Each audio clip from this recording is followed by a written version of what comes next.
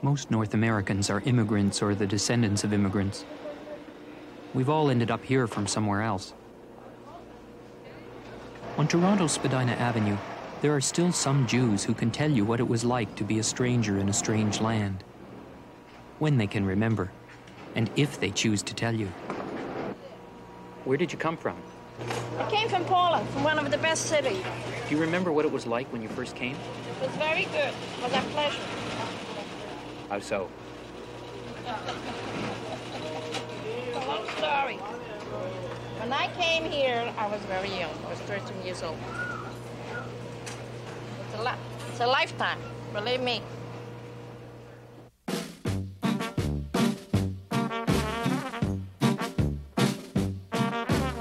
Nobody likes to move. Who wants to leave family, friends, a home? But sometimes there is no choice. And for the Jews who came from Eastern Europe to Canada, Spadina Avenue became the place to begin a new life. Between the turn of the century and the 1950s, Spadina became the center of a Jewish community of some 60,000. The place and the time nurtured ambition and idealism. There was the possibility of a better life, if not for oneself, at least for one's children, and perhaps, who knows, for the world at large.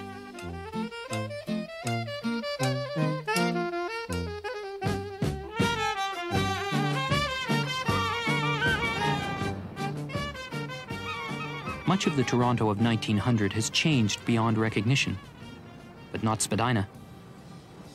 It was an ideal setting for the building of a new community.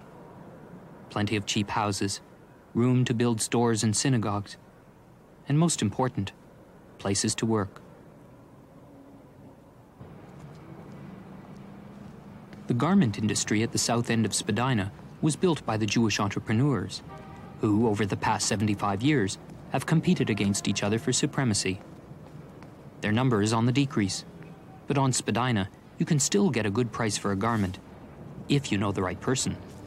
But is this not the same shape as that, no, as the light one? That's a different one. Oh, this has a raglan shoulder.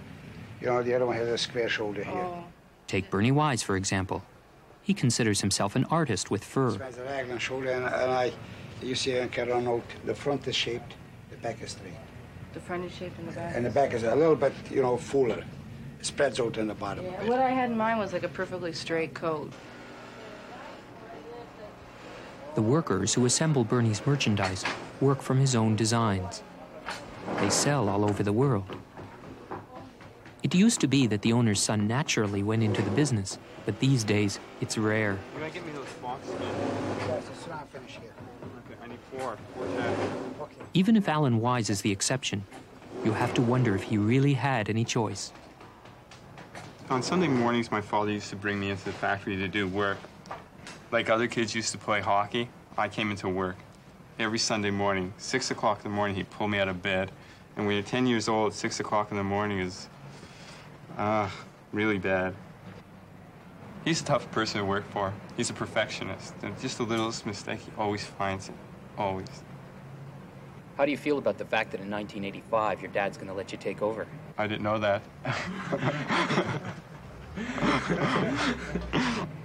All right, assuming in 1985 that it's all yours, are you nervous about it? No, because my father will still be around. Even if he says he'll be all mine in 1985, he'll still be the boss. He'll still come walking in with his cane and looking, well, what are you doing today? Young guys like Alan who work down here don't alter the fact that the number of Jews on Spadina gets smaller all the time. Only a few Jewish landmarks remain to recall an almost lost world. One of them is United Bakers. This is an avenue that's got 3 or 4 different prices. Yeah? It's your price, his price, the wholesale, and the profit price. Hello, United. Herman Ladovsky runs the United Bakers Dairy Restaurant. Yeah. Not yet. Henry's here. But it was founded in 1912 by his father, Aaron Ladovsky, and has been located on Spadina Avenue since 1920. United has become a Jewish hangout for a generation that doesn't want to leave the past too far behind. As in the old days, they come here to discuss the news of the day and review the state of the world. Not in the Constitution. Maybe we'd get somewhere. I think it's a red herring, personally. Another landmark is just across the avenue, Sammy Taft's hat store. Once upon a time, real men wore hats, and the high prince of headgear was Sammy Taft. Just stand right here, Michael, if you don't mind. Just in front of the mirror. Along with his regular clientele, anybody who was anybody stopped by Sam's store for a fitting and to pose for a photograph. The store's walls are a showbiz museum. You look like 7 or 7 1/8, so we'll play it by ear. Okay, Sam, it's up to you.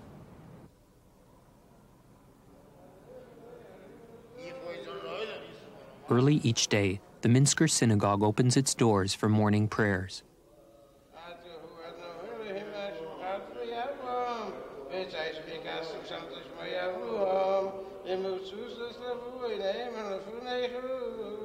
To perform the entire service requires a minyan, a quorum of 10 men, and somehow it still manages to happen. Perhaps because no matter what situation Jews find themselves in, our relationship with Judaism is most important. It's a relationship that can be stretched, but never broken.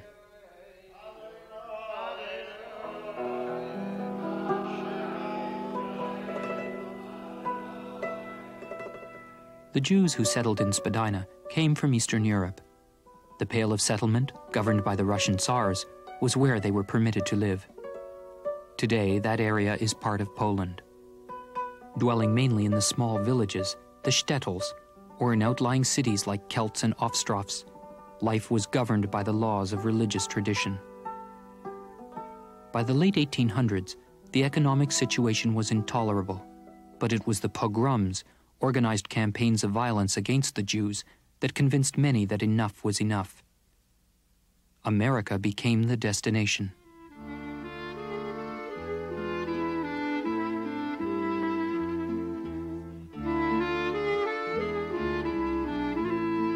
It wasn't unusual for these immigrants to have only the vaguest notion of where they were going. America simply meant freedom, so it really didn't make much difference if they landed in New York or Halifax. Most were willing to sacrifice nearly everything just to get here.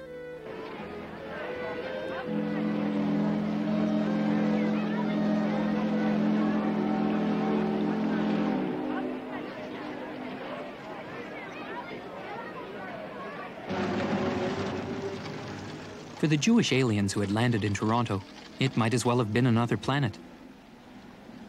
What they saw was a predominantly Anglo-Saxon and Protestant community. Its inhabitants had odd names like Eaton and Simpson. They had strange holidays like the Glorious 12th. The rapidly growing city needed immigrant labor, so immigrants were welcome, or at least tolerated. Spadina Avenue really became a Jewish neighborhood around the time of the First World War. Thousands had fled Europe, and the concentration of Jewish immigrants shifted from the poorer areas to the avenue. The sound of Yiddish filled the streets as Jewish merchants appeared on Spadina. They were easily recognized by their bilingual signs. Cut-rate drugstore, translated into Yiddish, is cut-rate drugstore. And so an Irish working-class area was gradually transformed into a Jewish working-class neighborhood. Not all of the stores were to be found on the avenue itself. Many began on neighboring streets, in the front parlors of homes. 10, 15, and 20. You too? Yes, sir. Marketplaces to serve the new Jewish population were established where there had been none before. Ben Lappin grew up near the most famous of these, Kensington Market. We settled into 196 Augusta Avenue that faced Baldwin Street, you know, and Kensington, the present romantic Kensington Market, although that time it wasn't so romantic.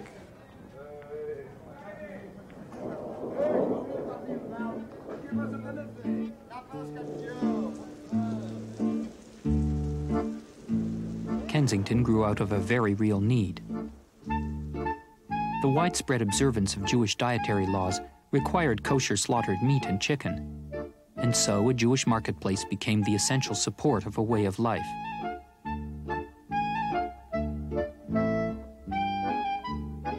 A variety of stores in the area catered to the other requirements of the traditional diet: fish, dairy products, and baked goods. It was not a very air-conditioned kind of street at that time. I remember on Friday mornings after market day on Thursday, the aroma was not exactly pleasing. I remember the policeman, as I recall, coming in. I'd watch him coming in from Spadina Avenue, and he'd take one big breath and try to hold it until he came out on Augusta Avenue and exhaled.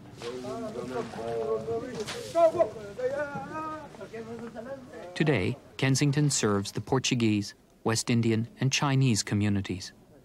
But there are still a few Jewish merchants around, and on certain days, more than a glimpse of the past can be seen, if you know where to look. One of the central themes of Judaism has been that God required a group of men and women to represent a sense of order in the world. So Jews were commanded to stand apart from their pagan neighbors in order to retain a sense of holiness. If Kensington had an unholy smell, well, it was part of life. Like all religions, it is the distinct customs that establish identity, even if some of them appear a bit mystifying. Kippuris takes place during the high holidays. When it originated during the Middle Ages, it satisfied the need for a little bit of magic. Your sins were transmitted to a chicken. Kippuris was never sanctioned by the religious authorities, and it was a custom that gave the non-Jewish population an uneasy feeling. Perhaps this group of immigrants was not quite what the city needed. Constantly bewildered by customs they did not understand, many hoped that Jews would soon assimilate, learn English, and become good Canadians. Well, many Jews did attend the Spadina Avenue area churches, like the former Western Congregational Church, after it had been purchased and converted by the Hebrew men of England. There was a synagogue on practically every corner. Some were elaborate renovations, others were simply converted houses.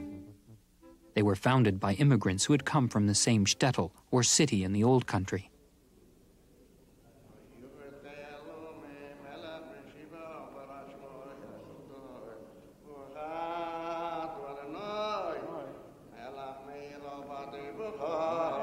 In the old country, life and Judaism were inseparable. Religious leaders had tremendous power. Work stopped on the Sabbath. Holy days were strictly observed. But in the New World, in Toronto, the pattern of life was different. There were new values. For the majority, work would come first, and the demands of work would conflict with the demands of religion.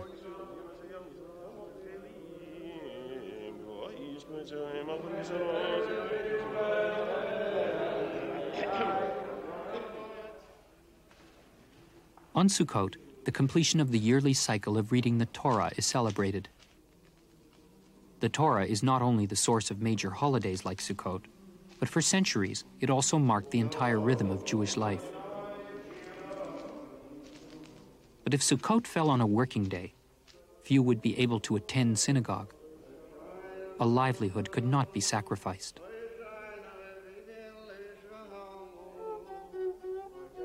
The luckiest immigrants were those who had a skill: tailors, shoemakers, blacksmiths, bakers. In the old country, for every person who could make ends meet, there were many who could not. The T. Eaton Company hired many immigrants almost as soon as they arrived in Toronto. There was a need for skilled labor. Alongside workers of other nationalities, Jews cut, stitched, and sewed merchandise for the thriving department store and catalog businesses. The wages weren't wonderful, and the hours were long, but it was a start. Those who were ambitious had only brief careers as workers. They went into business for themselves just as soon as possible. Often they started out by manufacturing products for their former employers. The new businesses began in the lofts of Spadina houses. As they prospered, the houses were torn down and replaced by factory buildings.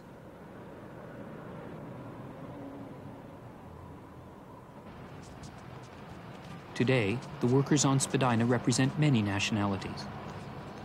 The needle trade continues to be a good access point for a job. Yeah? Okay.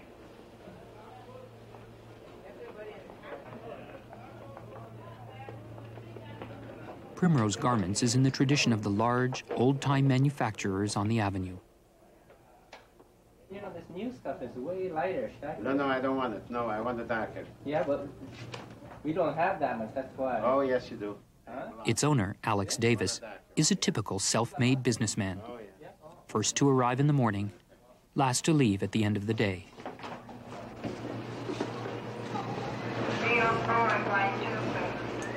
And in between, he personally supervises every detail of his company's marketing and manufacturing operations. Nobody sitting here?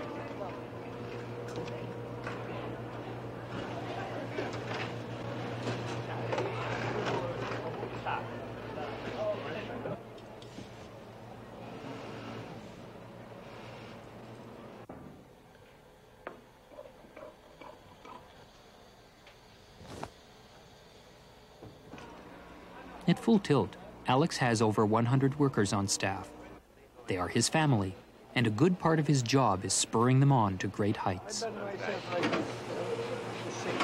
Yeah, make sure that they are all the same. Make sure that these... Yeah. Did you take this one? And he likes to deal personally with the buyers. Fabulous. Fabulous coat. This came in from Paris. Yeah. After you were here. I kid you not. 75. She is from Eton. Yes, for the buckles. Not bad for 1575. This lady is a real humdinger.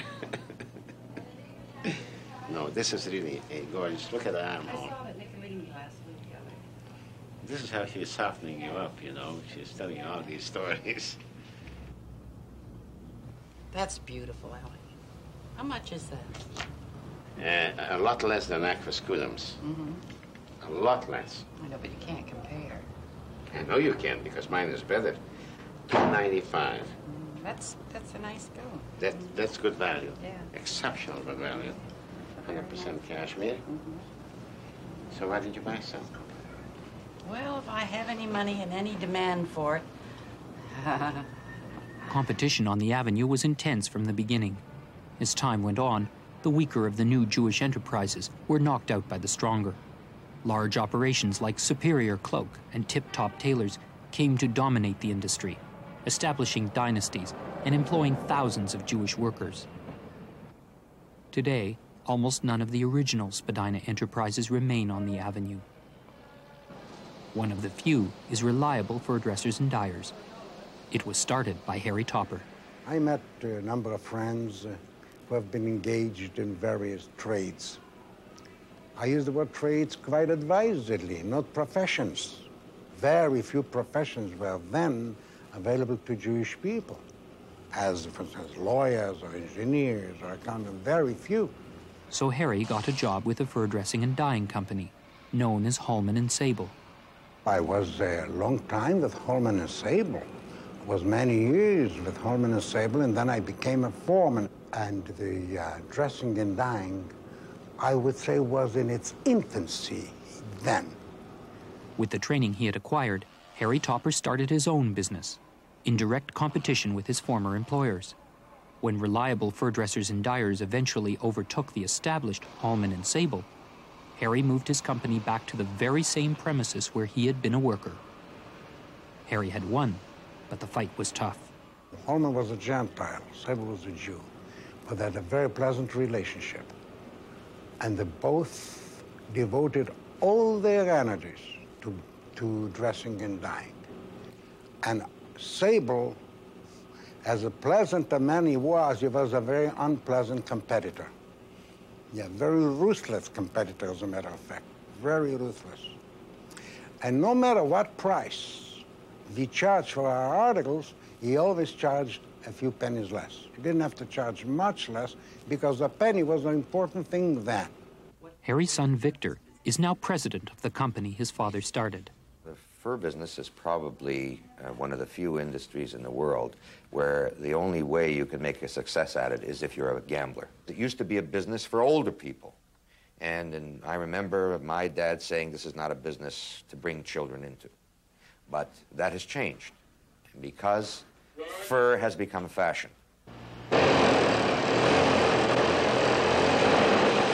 It didn't take much capital to open a factory. A few sewing machines, a press iron, and you were in business. But to keep it all going, the garment industry depended upon a constant and massive supply of labor. In the 1920s, a garment worker was lucky to earn $25 a week. For women, it was much less. Wages were based upon the amount of work accomplished, not the amount of time spent working. It was the relentless pace to earn enough to survive that gave the term sweatshop its meaning.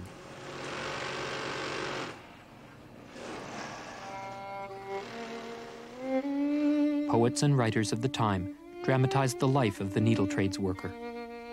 Much of their work was set to music. Mein Ruheplatz, my resting place, expresses the hardship of a lifetime spent working in the factories.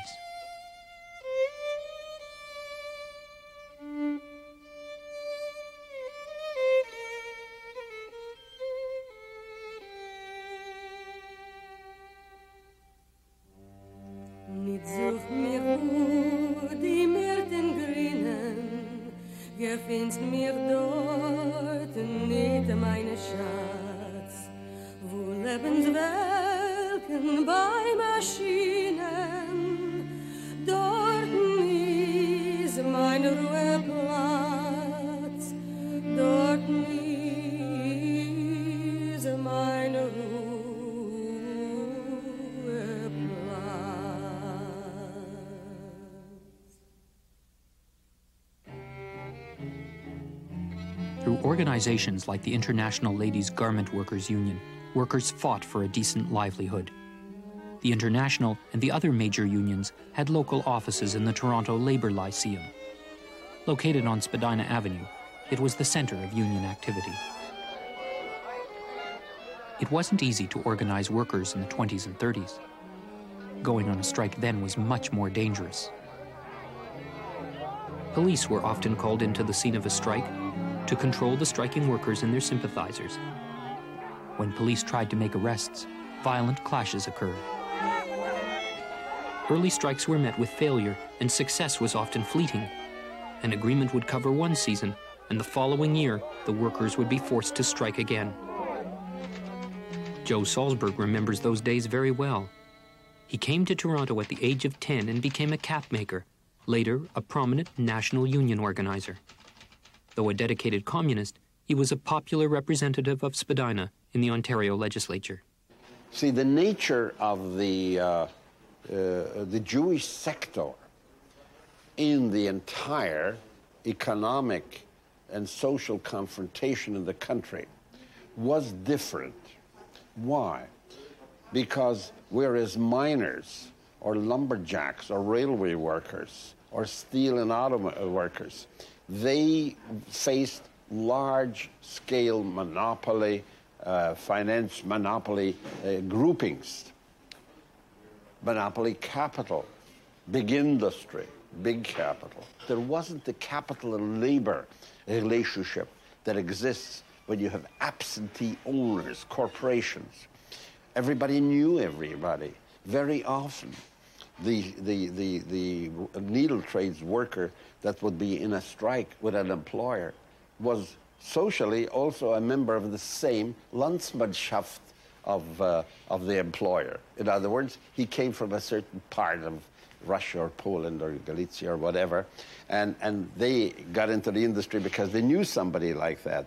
But when they felt obliged to go out on a strike, they were fighting not only an employer, but an employer they knew, who was only briefly removed from their own ranks, a former worker in the shops with them, who because of skill, ambition, breaks, became an employer, you see. And in that sense, the strikes often assumed a unique character. They belonged to the same synagogue. But all week they'd be on the picket line. On Saturday they would carry it into the synagogue, arguments and things like that. In other words, there was a little bit a hangover of the old family relationship. Many of the employers were former leaders of union too, you know. I could tell of an instance, for instance, in the millinery trade, where a meeting took place between the union and the employers' association, the millinery association, and every one but one of the representatives of the manufacturers was a former officer of the union. And at the meeting, there was a lot of us still. At the end, arguments and threats from one side to the other. But when the negotiations were over, they all retired to a Jewish delicatessen store.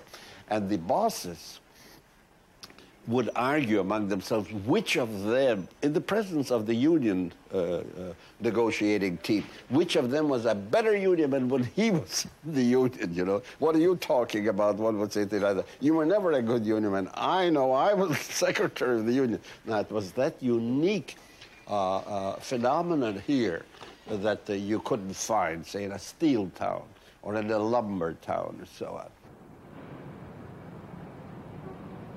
A Chinese restaurant now occupies the building that was once the Toronto Labour Lyceum. The unions have moved their offices to smaller quarters nearby. First of all, the financial report for tonight, what do you want me to do? Do you want me to run it off? Yeah, if you can this ready? afternoon. Still fighting for the workers is Al Hershkowitz. He has been involved with the union movement since he was a 15-year-old fur worker. He is now business agent for the Toronto local of the Fur Workers Union, the union he helped to build. I can't make it now. Okay. Don't yell, don't yell. Al's colleague, Max Federman, is manager of the Toronto local of the Fur Workers Union. Well, I'm only saying to you, listen careful again. It's a question of money. The world doesn't come to an end if you stop even a couple of days later. But I'm only saying to you is, you shouldn't stop working. We had this problem before, we're having it again, and you're talking about the, hey? What is it? Well, I wouldn't advise you to make a stoppage on this here. Or call me back. He wants to make a stoppage in a shop. 100 people. If you make a stoppage, the first trouble is they can take you to court. We can discuss even this question right now. And I got to pay $1,000 a day to myself. And $100 for the workers. They can clean up your treasure in one. The new rules of the game frustrate Max. He's been a fighter all his life. You cannot call a strike an illegal strike. After a phone call from the shop steward, Al goes down to the factory to investigate. There is a dispute over the rate of pay for a certain type of work. No. Did they figure out the rates already? 55 something. That's all. Well, what the hell? Take it easy. Al has come in to calm people's nerves as much as to settle the dispute. These days, the real fight is to save jobs in a declining industry. In any event, it's part of the season anyway. It's nothing new. You're used to it by now, no? Of course, fewer jobs mean fewer union members. So wandering through the factory gives Al a chance to do some old-fashioned union organizing. Yeah, I know, but I like to go, but I can't move it. Well, next time. It's a date. Yeah. Well, Henry, will you be able to give us a help in some organizing? From the same organizing committee? Yeah, but we'll work out different team. Okay? I'll see what I'll do. See, like I just told you, I bought a house and I'm doing a lot of work and that thing. But we won't ask too much, just a little bit. When we called a strike, we had in mind the system. We got to change the system. Today, you call a strike, we have in mind a few dollars. It's a big, big difference. But time is changing. I look forward to see more idealism in the trade union movement. Maybe we'll go back to the time when we start to organize trade unions. Getting involved in union organizing gave many of the young Jewish workers a feeling that they had some control over their destiny. But in struggling for better conditions, many saw the need for larger political changes. Socialism provided an attractive alternative. There was a genuine belief that not only could wages and working conditions be improved, but that great fundamental changes could be brought about by the will of the people. With the emergence of the Russian Revolution, as John Reed, the American great writer, said, 10 days that shook the world, that also affected Jews of the world thinking. And there was a lot of faith that this revolution, destroying the hated regimes of the czars that brought the Jews nothing much else but humiliation, deprivation, pogroms, violent outbursts. And many people, including myself, began to look upon the Soviet Union as perhaps ushering in a new era, in a secular sense, messianic order that would liberate the world. We became terribly inspired. We became starry-eyed when we saw that. Many joined the communist movement for purely idealistic reasons, but there were many others who were drawn in by the social benefits. A friend of mine met some girls, and there was a party that was being arranged, and he asked me whether I'd like to come along. I came along, and this was a party arranged by a group of young communists. As a result of being a furrier, being a member of the union, I was asked to become active, and I'd attend the meetings and participate. And of course, we, the group that was influenced by the communist movement, were in opposition to the leadership of the union. And I had to join that opposition, and we would criticize decisions that the union isn't militant enough and so on. With the crash of 1929 and the onset of the Depression, support for left-wing ideologies increased. The major issue in those days was jobs, jobs, jobs. And there were demonstrations at a drop of a hat. You can always mount a demonstration because you had enough people unemployed. The Communist Party had achieved a level of respectability in the community, had the support within the labor movement generally, as a result of which they were able to split the Fur Workers' Union.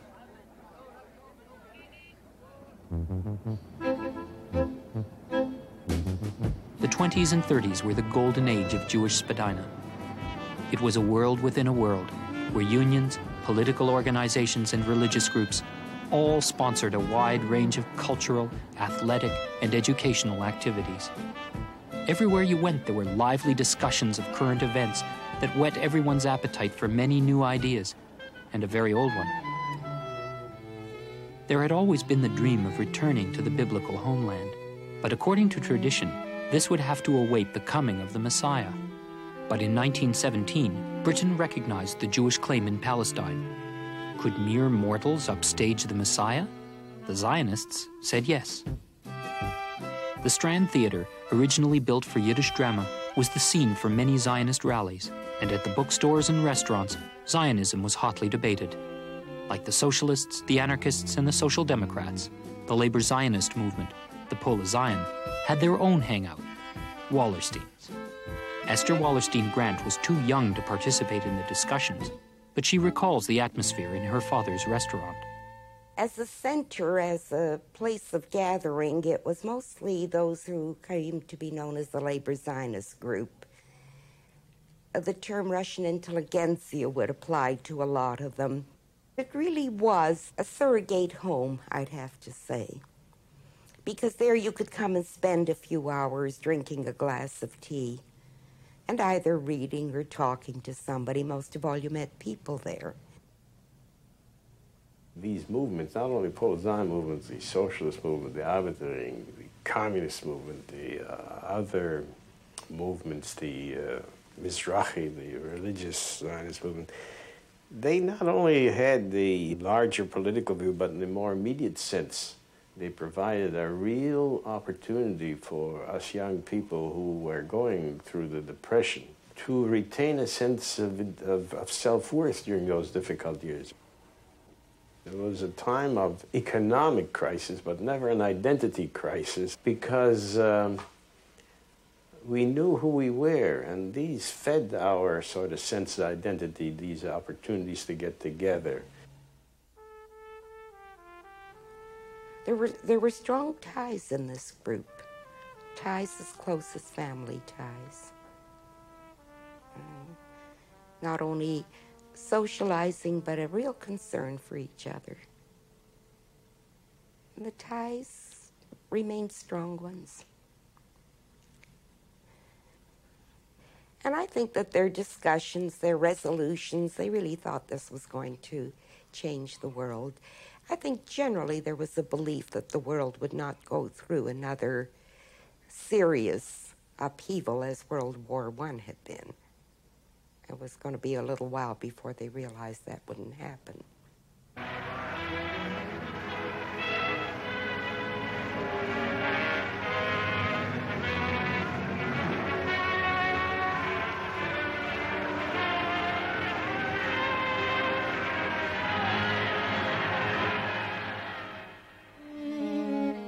Leaders of the Jewish community responded quickly to Hitler's rise to power.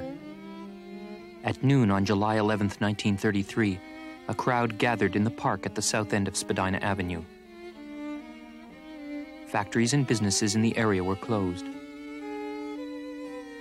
15,000 people marched to the provincial legislature at Queen's Park.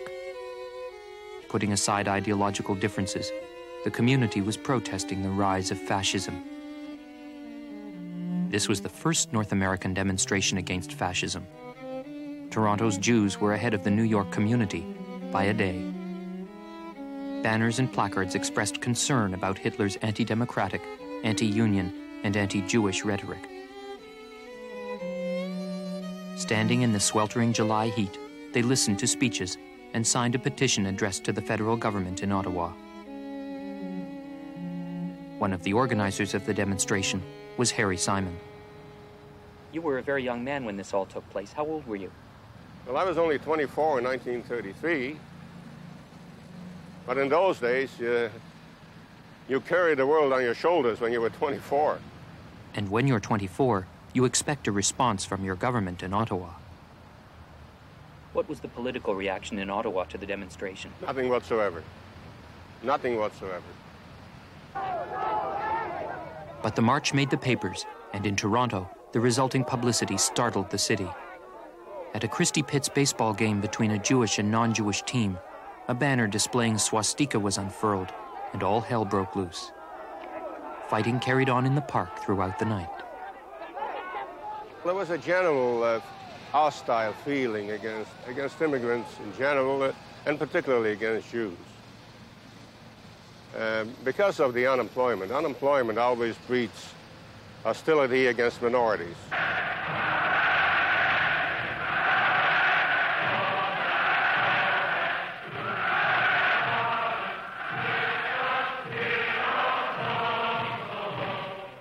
The feeling was that something horrible is coming upon us. As a matter of fact, when Jewish people started leaving Germany, there was a ban against immigration of Jews into Canada. Very few Jews were allowed to come in, and thousands could have been saved if the government policy would have been different. And as a matter of fact, when Mackenzie King went to visit Germany, he came back enthusiastic about Hitler's new order in Germany. The anti-Semitism of the baseball diamond was soon to be found in the adults' arena.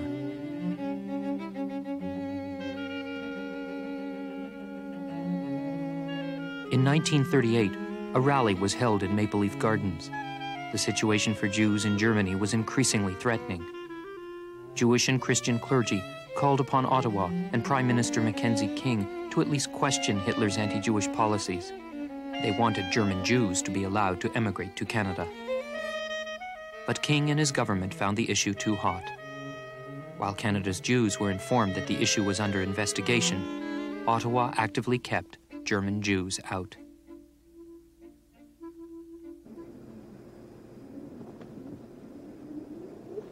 Faith turned to disillusionment as the Jews of Spadina waited for an answer from Ottawa that never came. The country which had welcomed thousands of Jews not 50 years earlier was quietly turning its back.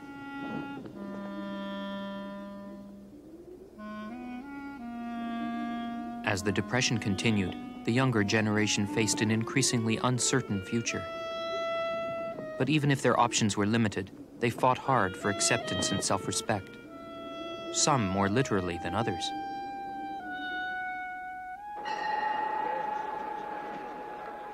As a champion amateur boxer, Sammy Luftspring had been invited to represent Canada in the 1936 Olympics in Germany.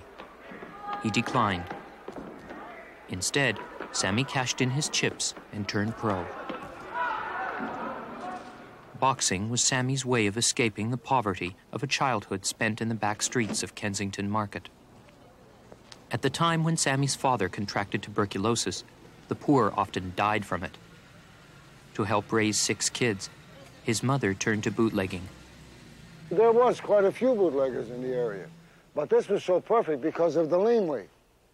There was a laneway, there is the laneway here, and it came right out on Baldwin Street, and it was wonderful because if the police would be looking to bust in, they'd have to come through that lane, and long before my mother and father would be tipped off that the police were in the vicinity, so they would hide the whiskey, and by the time the police busted in, well, they'd have a tough time finding the whiskey. You know, they just couldn't find it.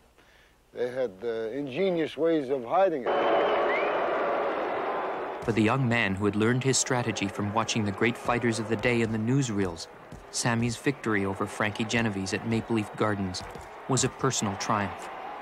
And I felt, well, here was a chance to make big money and be able to take care of my parents, to get them out of this business. This is what really counted to me then. While Sammy fought, other Jews studied their way into the mainstream of Canadian society. The professions offered financial and social independence. We scraped and scrounged to find bargains and to look for things that were, you go shopping around to save a penny or two. Mother used to go and buy live fish, and you knew on Thursday night you couldn't go home and take a bath because the carp was in the bathtub swimming around, so that she could eviscerate it and prepare it the next day. As a young man, Philip Gevertz was inspired by the local activists and politicians of Spadina. He too wanted a political career.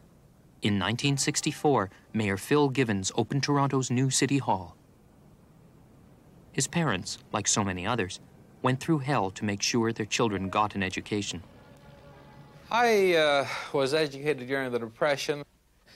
There was no unemployment insurance, there were no loans, there were no grants, and I felt discouraged. I just couldn't see how I would be able to finance my way through school to start with, and even if I could do that, how I could possibly start out in a profession or in a job to make my way. And it just looked just absolutely hopeless. And here I was sitting up in the garret studying away, and all my friends were getting jobs and getting paid and going out and having a good time while I was sweating it out studying. And it just looked absolutely hopeless to me, and I simply told my father that I thought I was going to quit school at about the age of 16. And of course, we had quite a session about that when he grabbed hold of me by the scruff of the neck, threw me against the wall, and he said, "You'll be a bum if you quit school." And I said, "No, I will not be a bum. I will be a union leader." And he said to my mother, "Hey, Mary, look what wants to be a union leader." And he threw me against the wall again, and he said, "Now listen to me, you punk." Only he used stronger language than that. "First, you will finish school. Then we will talk about what you're going to do." In Jewish life,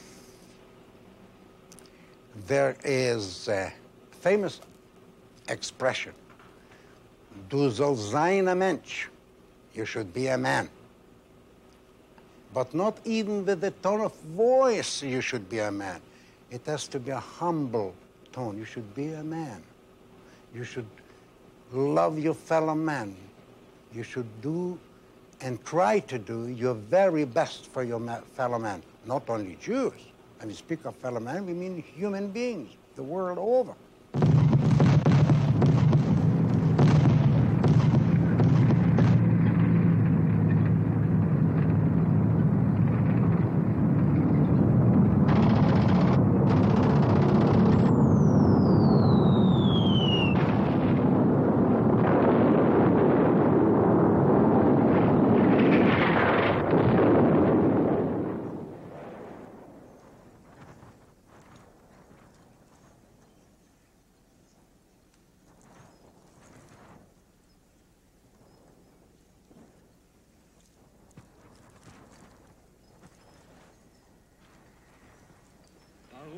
אתה אדוני אלוהינו מלך העולם, שהחיינו וקימנו והגיענו לזמן הזה.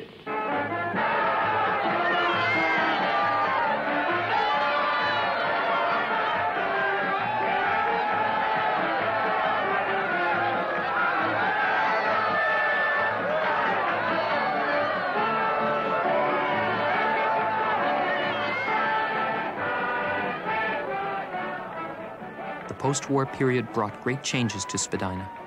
Many of the organizations that had given the community a focus were based on the dream of a Jewish state. Now the reality of Israel changed their reason for being. The labor movement lost its urgency as a result of an economic boom.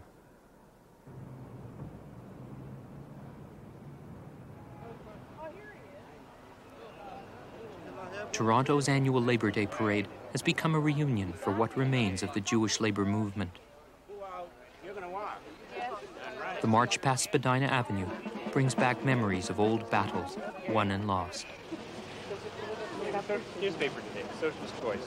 There's a report on the NDP victory in Spadina. The communist movement is still alive, but for folks like Al Hershkowitz and J.B. Salzberg, the commitment to socialism ended in the 1950s. Even if the philosophy was good, the political expression of their ideals in countries like the Soviet Union was a bitter disappointment.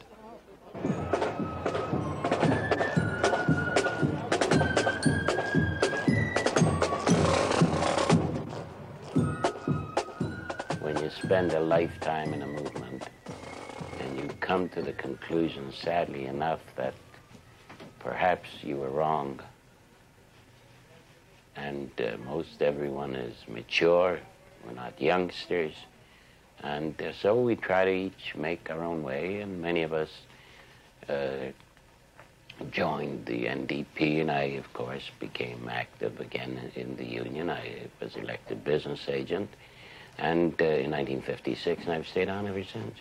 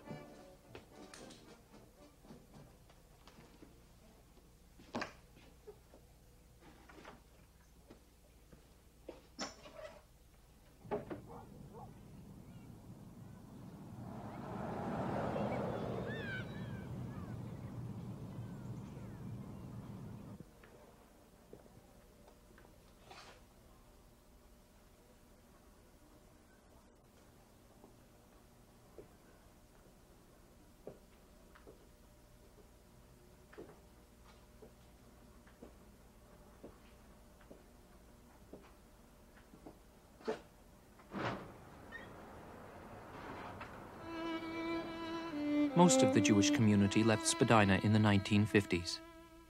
They moved to the new neighborhoods of North Toronto. One by one, the old Jewish landmarks have been claimed by others.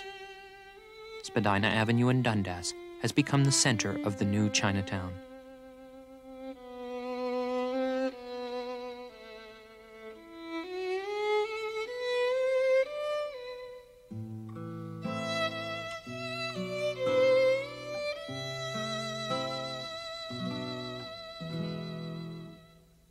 The Jews who came to Spadina sought a refuge, a place of freedom, but they found more.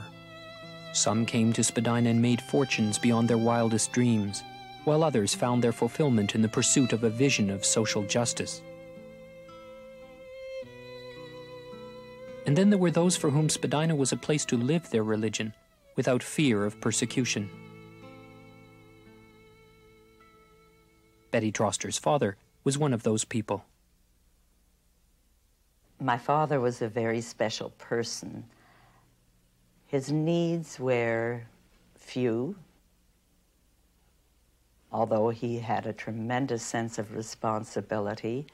He never aspired to gathering wealth.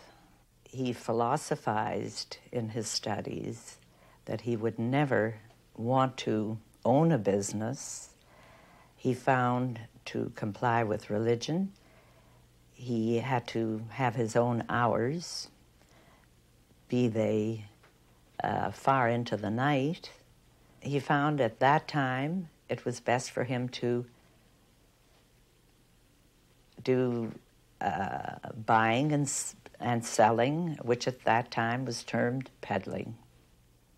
And in establishing himself in that occupation, he recommended it to anyone who turned to him for help in establishment. He would finance them each morning with a small sum of money so that they could begin their day of purchasing. And I'm more than certain that he would be completely unconcerned about the return of the financial sponsoring. He had time to study. He had his finances looked after, his family settled, and his adored wife by his side. Various people came to call, be it for neighborhood needs, be it for synagogue needs, be it for a feeding of political need. The discussions, which would very often be quite hot and heady, ranged from religion apropos to politics to the coming of the Messiah. I cherish my memories of that era, that period in my life. Fortunately for me, it was with warmth and understanding and a marvelous feeling. Do you miss your father? Terribly. Still do. Always think of him.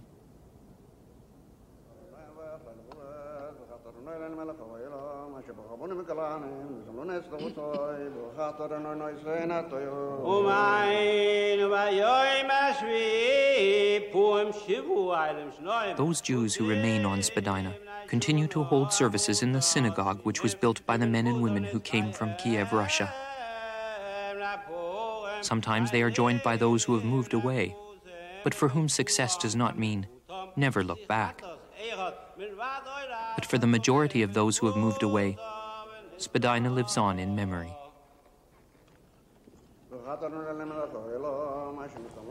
You know, in Israel, I've gotten a perspective on these memories.